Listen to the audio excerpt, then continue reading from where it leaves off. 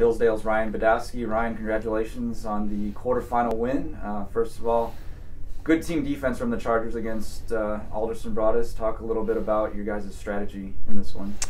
We just knew we had to come out. Our defense is our DNA. It's our number one priority is to get stops on the defensive end. We know our offense is going to take care of itself. We got shooters, but we take pride in our defense at Hillsdale. And this game, we took pride in getting stops and getting those rebounds or coming over the top, whether it was offensive boards or defensive boards. We really took pride in the defensive end tonight.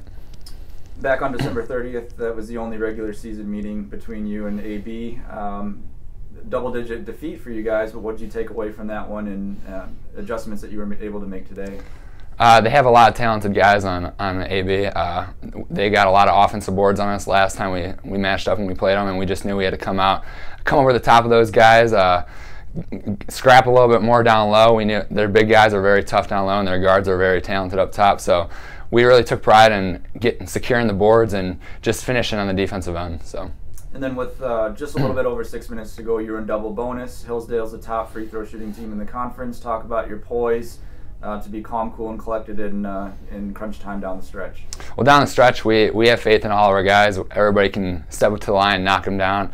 And like you said, the trust on our team is at an all-time high right now, and we're faithful in any guy. Whoever has the ball whoever gets fouled, they're gonna step up to the line and knock them down.